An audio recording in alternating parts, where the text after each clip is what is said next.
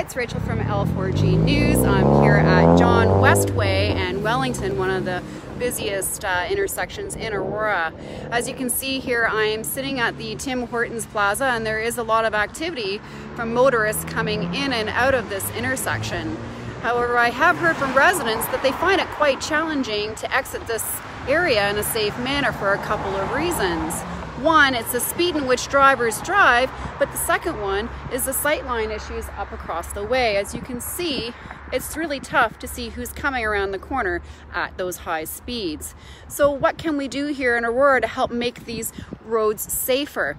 So the one thing I did do is I did bring a motion to council on June 11th to not only reduce the speed from 50 to 40 kilometers an hour, but I've asked staff to come back with a report to help mitigate these sightline issues. So what can they do?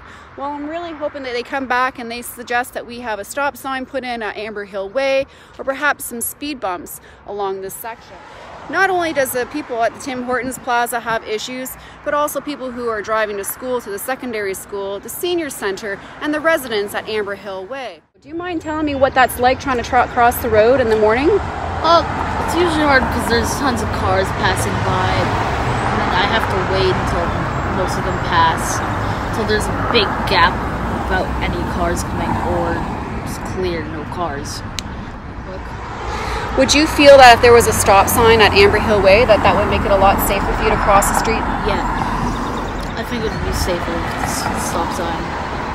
Happy to say that motion passed, and it will be reduced to 40 kilometers an hour, and I can't wait to hear what staff has to say about the sightline issues. I'm really hoping they come back with a stop sign at Amber Hill Way. Perhaps they'll put some speed humps, but I'm really hoping this does make it safer for Aurora. This is Rachel at L4G News.